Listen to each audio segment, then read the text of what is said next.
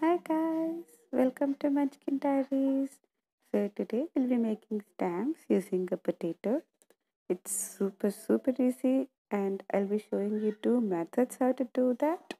So this one is the first method and this one is the more time consuming of the two and maybe a little bit more complex in comparison, but then it's still super easy. All you had to do is using a toothpick, you need to mark out the pattern of your choice. In this video, it's not quite visible because of the light, but then it's visible for me to cut it up. So you can draw a pattern of your choice and just start chipping away the excess part that's there outside of the pattern. You can see that the first heart is already chipped away. I'm doing the second part now. So in all I have drawn 3 hearts, and eventually within a couple of seconds you'll be able to see the third heart as well. See, here you go.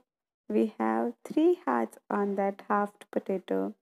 I'll be stamping it up in a bit and show how it looks.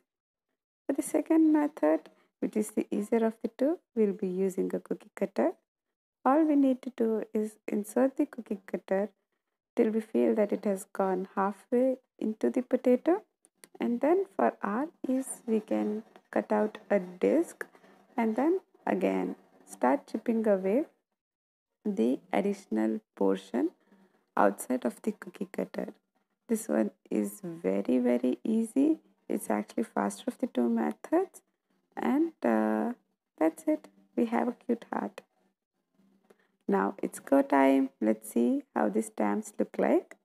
So this is with the first stamp, all hearts, and this is with the second stamp. My son has drawn flowers, and here's the video of the entire stamping process. Stars shining bright above you. Night breezes seem to whisper, I love you. Birds singing in the sycamore tree. Dream a little dream of me.